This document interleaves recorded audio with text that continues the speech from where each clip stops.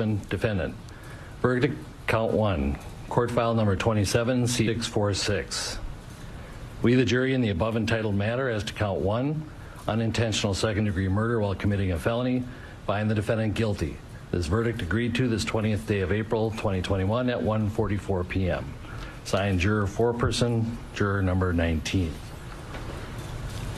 And that's the reaction from Derek Chauvin as he went through each of the counts. Above entitled matter as to count 2. As you can see. Third-degree murder, perpetrating an eminently dangerous act, find the defendant guilty.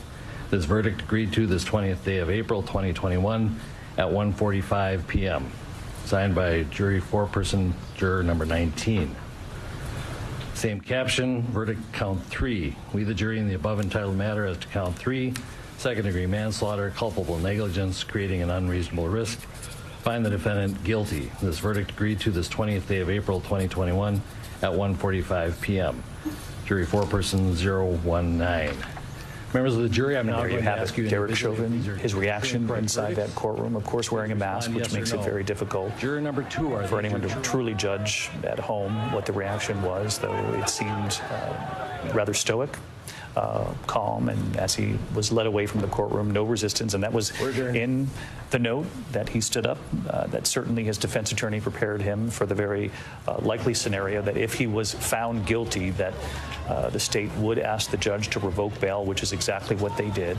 And of course, given his background in law enforcement, he knew that was very likely what would happen if found guilty on really any of the charges.